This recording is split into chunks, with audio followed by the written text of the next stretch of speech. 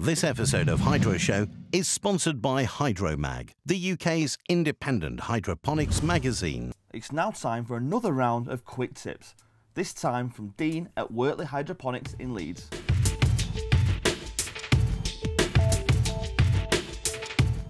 Humidity can be a massive issue, especially in the summer months. I would recommend something like this, a simple humidifier, which will pump a lot more moisture into your air. Your leaves won't tend to kill, especially in the summer months when they can suffer a lot. It'll also help nutrient uptake and your plants will thrive. This is fully adjustable, so you can adjust the humidity that you want into the grow room at any time. Just simply fill it with plain water. A nice stream of gentle mist gives your plants everything they need to thrive.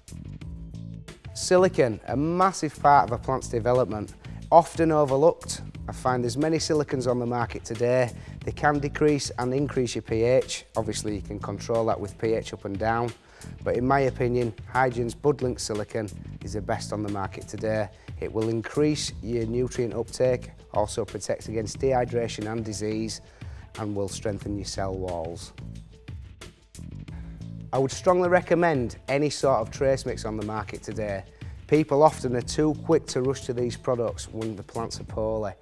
If you use these products from the start to the end, you will maximise the plant's potential and also keep it lush and green.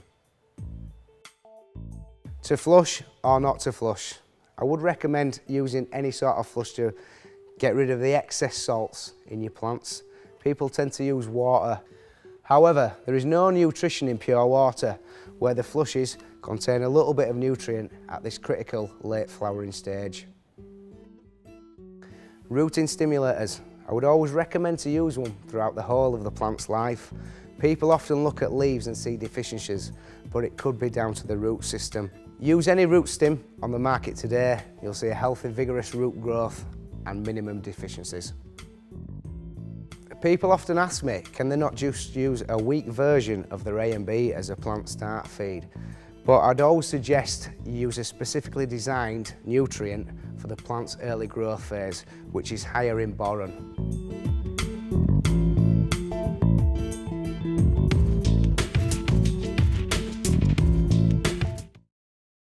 Wortley Hydroponics, a new hydroponics superstore in Leeds. Open 7 days a week.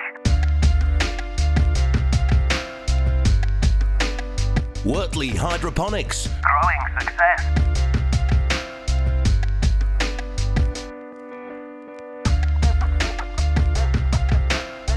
Visit www.wortleyhydroponics.co.uk. Find us on Facebook and YouTube. This episode of Hydroshow is sponsored by Hydromag, the UK's independent hydroponics magazine.